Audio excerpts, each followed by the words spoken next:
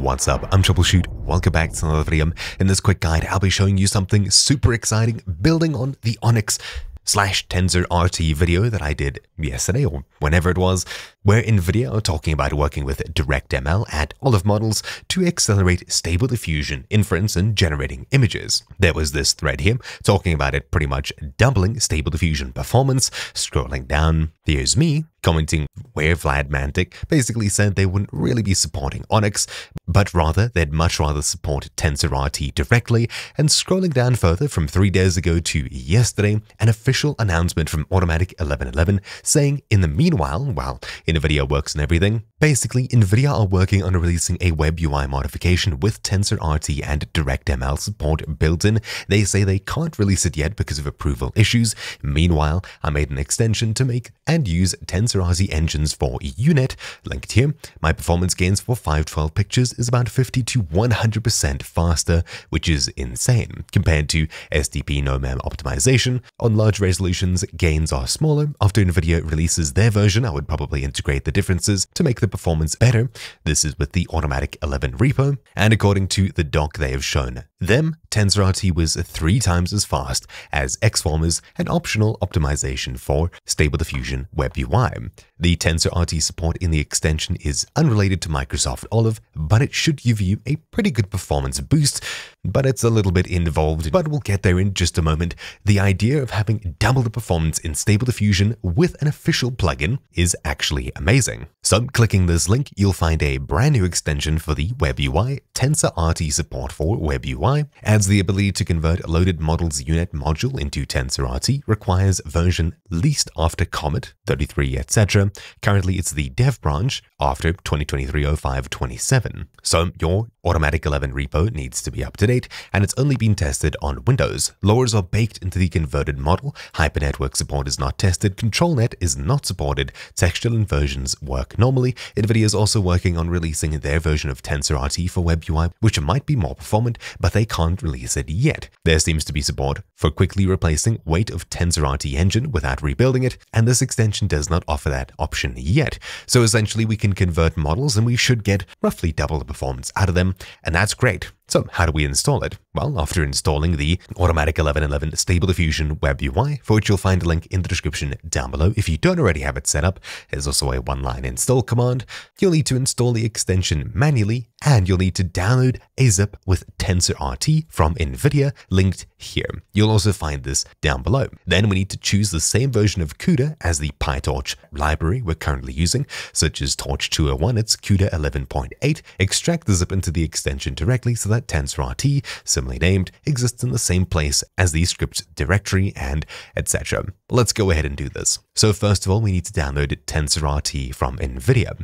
When you head across to this link, you'll need to sign up with an Nvidia developer account. Don't worry, you can create an account very easily just by punching in your email and a password. Otherwise, put in your email and password to log in. All right, there we go. We need to agree to the terms, and now we can download TensorRT here. So Torch 2.0.1, it's CUDA 11.8, 8.6, this one here. Now there's a ton of downloads, so you can see there's tons of CUDAs supported. We're looking for Windows 10, there we go. Now when we're on this most up-to-date branch, we should be using Torch 2.0.1, CUDA 11.8. So we can download the same version mentioned there. So CUDA 11.8, this long name up here, that's the zip package we'll be downloading rather than CUDA 12. All right, so after a 1.2 gig download, TensorRT is done downloading.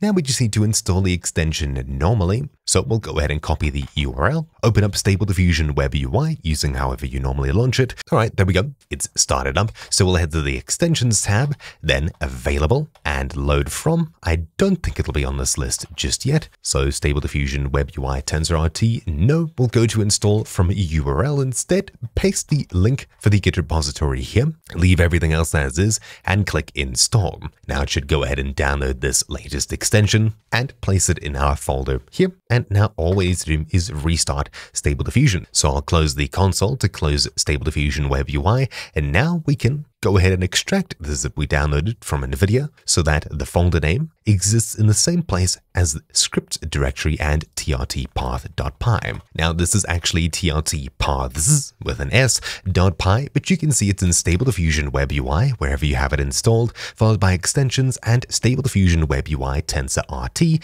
and here's the scripts folder. So we need to extract it so that TensorRT exists in the same place as the scripts and trtpath. So here's my download. I'll open it with 7-zip or whatever you choose to use, and we have the TensorRT folder. We'll go ahead and extract this to the extension folder here, just like that. And now that it's done, we should be able to close our downloads, make sure there's files inside of this folder, and it's not a folder in a folder. Now, just a quick note, you don't need to install CUDA separately. How to use we'll get here. Now, the update may take some time to run, and using something like everything, you can see files are updating here with lots of ONNX files, etc. Anyways, when it's done, it should start up. Cannot import SDUI from modules, so we need to swap it to the developer branch so we can type in git checkout dev, then run user.bat. Let's go ahead and do that. So we'll close our terminal and once again open up either CMD or PowerShell pwsh, and we'll run git checkout dev dev. And as long as you see switched, it should have switched to the latest branch. Now we can go ahead and launch it up as usual. We should now see a brand new tab such as TensorRT up here. There we go. Now we can convert models to ONNX, and after that we can convert ONNX models to TensorRT. Awesome. Also, converting to ONNX will fail if you've already used convert from ONNX to TensorRT at any point prior to conversion, so you might have to restart the WebUI completely before the conversion. Okay, just a few quick notes. If you're going to use LORAs and hypernetworks, you need to select the model and the LORAs and hypernetworks for them to be baked into your new model. So for example, I'll select Realistic Vision, and in the Settings tab, we should be able to select under Extra Networks, I think, our hypernetworks here, and like ORS or LoRa, I think only LoRa and hypernetworks will be supported here. Anyways, when you have them selected, simply apply settings at the very top, head to TensorRT, and now we can go ahead and convert. So we need to enter a file name for output, leave empty to use the same name as the model we're currently using, and it'll place it in models UNet ONNX directory, so I'll leave it as is, and click convert UNet to ONNX. Now checking your console, it should go ahead and convert everything. For some reason, I'm getting an issue here. Maybe just base 1.5? I do know that Stable Diffusion 2 models won't work with this. No, same issue. So I can see the virtual environment site packages torch, and I think the reason is because we have lots of extensions.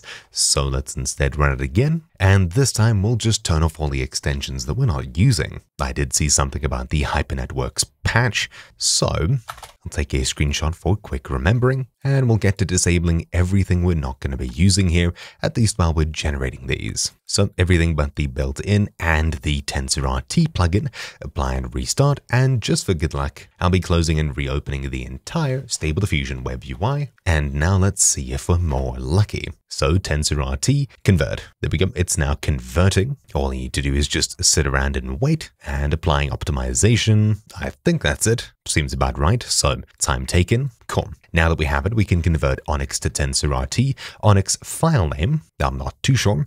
So we'll head to the install folder, then models, followed by UNet ONNX, there we go. v1.5 pruned ONNX. We'll paste that in here. Output file name will leave the same. Minimum width, maximum width. You need to set these based on what you're going to be generating with this model, as this will be baked into the model full stop. You won't be able to generate bigger or smaller than this in the future when using this new optimized model, at least for now. And of course, minimum/maximum batch size. You can crank this as well as you like. Maximum prompt token count, I'll leave it at maybe 300.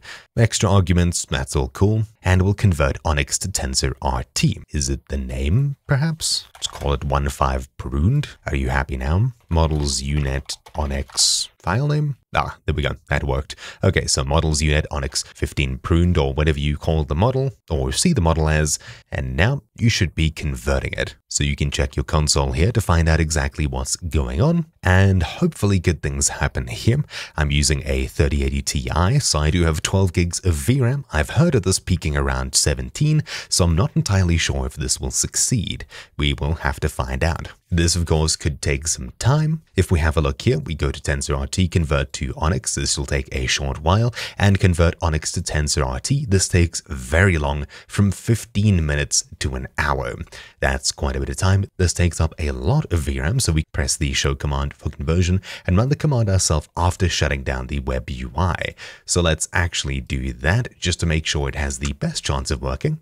I'll show the command instead. I need to close it and restart it first. Show command. There we go. Hitting Control-C, cancel the current conversion, and this is what we're doing here. So we'll need to run these two commands first. So I'll put them into Notepad here. These we only ever need to run once to set these different paths, and this is the conversion command here. So I'll paste this in too, and we can close Stable Diffusion WebUI completely as such, or close the window. There we go. Now let's try run this command once more. So now we'll open up a new command prompt. We'll copy paste in the first two commands as such, and now we'll run the third command here. Hit enter and wait for this to finish. This is going to take quite a bit of time and use quite a bit of VRAM as well. Maybe let's just use the WebUI and hope that it works. Failed to create engine from model or file. Anyways, we'll try once more, and I think this time let's just leave it running. It at least seemed to load in the WebUI here. Yeah, definitely things are happening. So we'll see. And hey, there we go. It worked. It only took a small 11 minutes and 9 seconds on a 3080 Ti. So essentially it sat at here for about 10 minutes until it suddenly said detected 3 inputs, and whoop, there's the rest of the text. Everything's being outputted, and in this folder here is our output file. So navigating there, it should be, there we go. Cool. Now, how do we use this? Well, after the conversion, we'll find a TRT file. In the settings of Stable Diffusion, use SDUI option to select a newly generated TensorRT model and generate pictures. Okay, so settings, clicking show all pages puts every option on one big page. Control F to search. SDUI, choose UNet model. Automatic equals use one with same file name as checkpoint. None equals use UNet from checkpoint. Okay, so we'll leave it at automatic. With automatic, it should look for a UNet file with the same name as the checkpoint we're currently using. So we'll leave it as is, and we'll generate an image with the base model. So I'll say a spaceman on the moon. We'll leave it on EULA, everything default, generate. Now checking here, we're getting around 11 iterations a second. Let's crank it up to maybe 4 images to get a good speed benchmark. So there we go. We're at around 12, 13 iterations a second. Okay, let's go ahead and rename our weirdly named file here. Turns out we didn't need to rename it, and we'll call it v1-5-pruned. Should be fine to keep the same name as the model we currently have selected.